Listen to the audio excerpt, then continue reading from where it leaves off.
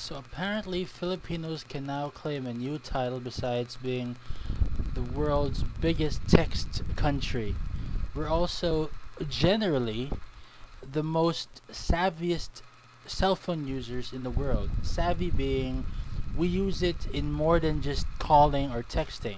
We do all sorts of things from our cell phone because, well, apparently it's because a lot of Filipinos only have a cell phone, for telecommunications purposes.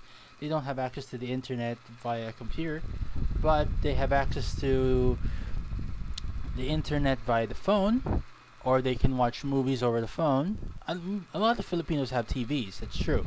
But generally on the go, it's not like we have cars, so a lot of us don't have their own personal vehicles. I myself included, I don't have my own car. I have one.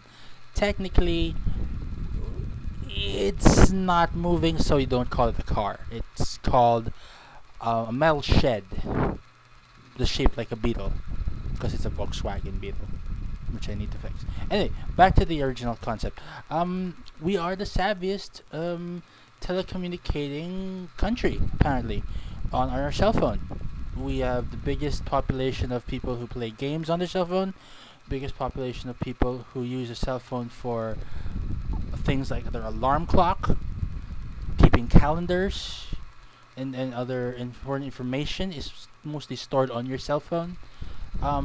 Listening to music. Really? Music? We don't even have a national file sharing company, like most of our music is down. Oh, well, we do. Technically, we do. Downloaded music by the major companies constitutes a download, technically. I guess. I stand corrected. Sorry. Okay, so yeah. Kudos for the Philippines. Kudos for Filipinos. Kudos for telecommunications networks in the Philippines because they get a lot of usage and they have a lot of good customers. Me, myself, not included because my cell phone was stolen a few months ago. Yeah, it's weird. I say a few months ago. And I really should get a cell phone, but the computer came first.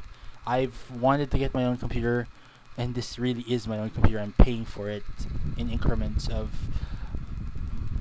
each payday, sort of like an installment basis. So, yes, this is my computer in flesh, blood, and tears. It's mine. But I will be getting my own cell phone soon. So,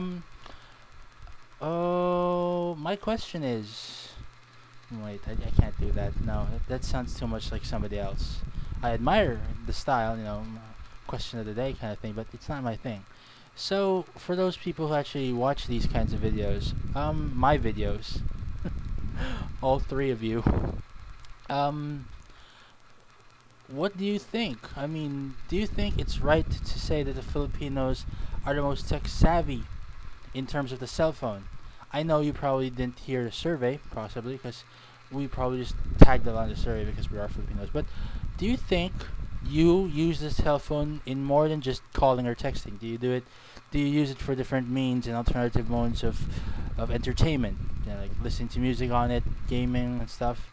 Do you think so? Or is it right to say that you're generally not so much into the other things because you have a computer and that's mostly how you entertain yourselves? Personally, I have a computer, and right behind me we have the internet. The internet.